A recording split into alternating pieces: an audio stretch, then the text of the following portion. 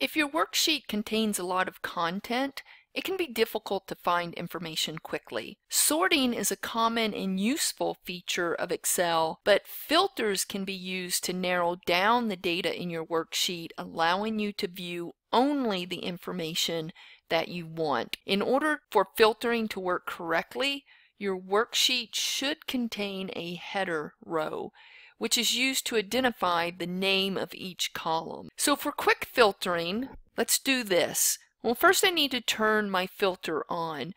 And one thing that I do want to point out to you is let's take a look at where my active cell is right now. It's outside of my data range. So on my Home tab, under Sort and Filter, I'm going to click the drop-down arrow and choose Filter.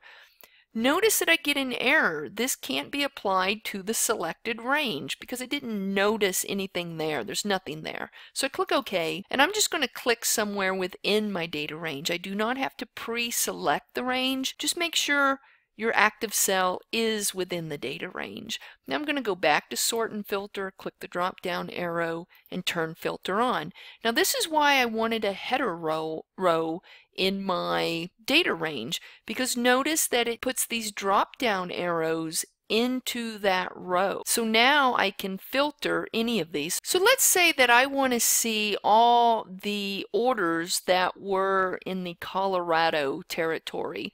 Now I could sort this list, but then I still have all the other territories in here. So what I'm going to do is apply a filter. Click the drop down arrow, and I'm just going to click on Select All, and that will actually deselect all of them. And now I'm going to click on Colorado and then OK. Now notice that all I'm seeing is Colorado. All the other data is hidden, but only temporary. So if you look at our rows over here, jumps from 2 to 6, 6 to 10. That's because those rows are hidden. So your information is still there. Now look at our drop-down arrow. It changed into a funnel. So now I can just see really quickly, oh, this column is sorted. You can apply multiple filters. So filters are cumulative, which means you can apply multiple filters to help you narrow down your results. So I've already filtered by my territory, Colorado, but let's say I only want to see the orders that took place in 2014.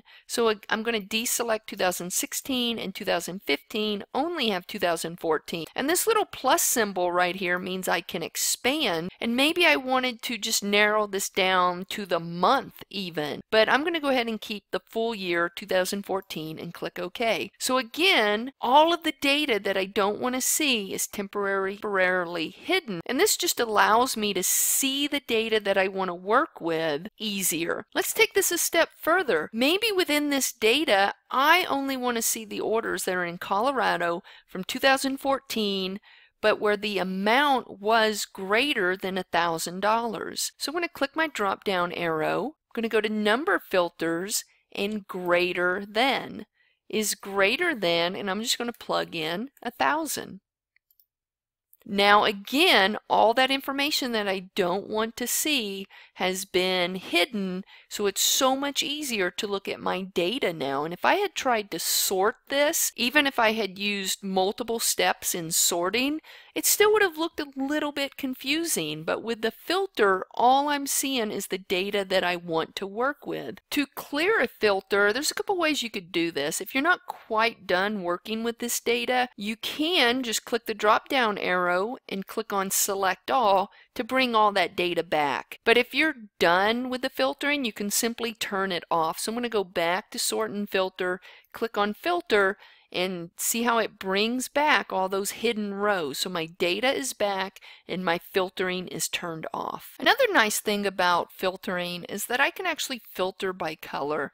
Let's say that I have a conditional formatting set that all order amounts over $1,000 have a fill color of red. And maybe that's all I want to see is just those. Now I could sort or filter for those, like in our last example, of those over $1,000. But let's say I want to sort by color, because maybe as the spreadsheet grows, I'm going to use some multiple colors. So I'm going to click the drop down arrow for my filter, and I'm going to filter by color.